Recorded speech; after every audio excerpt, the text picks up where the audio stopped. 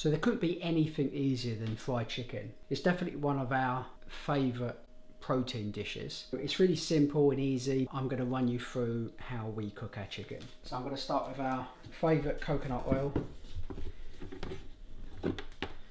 About, I suppose, about a tablespoon and a half. To season the chicken, we're just going to use this sea salt and pepper. So I'm going to get a nice bit of this on the chicken.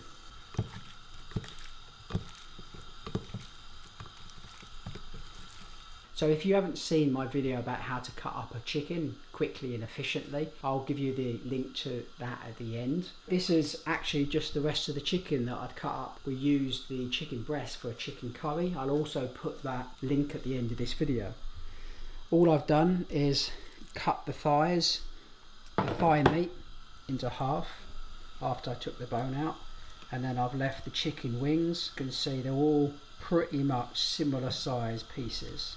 So they're all similar sized bits, they cook evenly and you don't get drier bits and then undercooked bits. So I'm just letting that pan heat up really nicely. I'll flick a little bit of water in there just to make sure it's sizzling. So that's nice and hot. We're going to place the chicken into the fat away from us.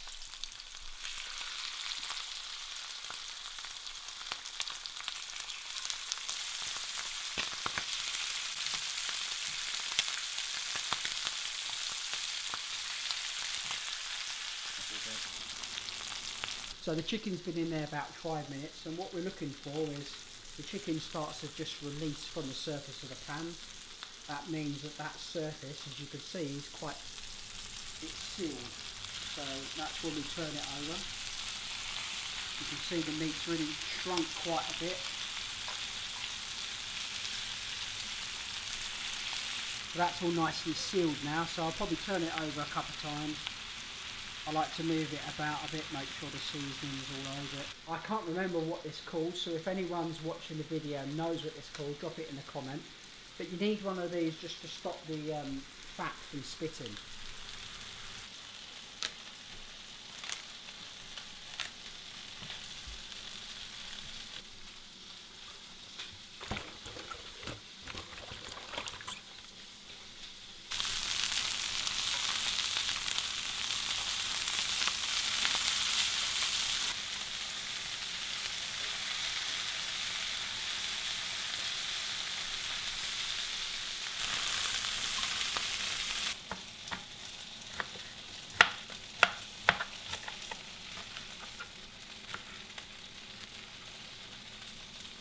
So as you can see, it's got a nice colour on it, nice flavouring. Going to put that to the side. So I'm going to fry some Chinese cabbage now in this oil to catch all that flavour.